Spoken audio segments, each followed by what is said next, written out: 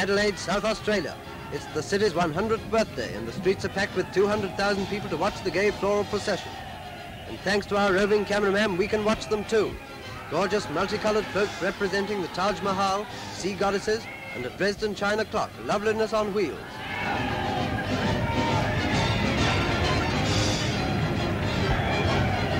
As the first prize was won by Adelaide's own entry, Queen Adelaide, I think it only fair to let you hear from our Australian commentator. So ends the day session of Adelaide's floral pageant, but the revelry is to go on far into the night.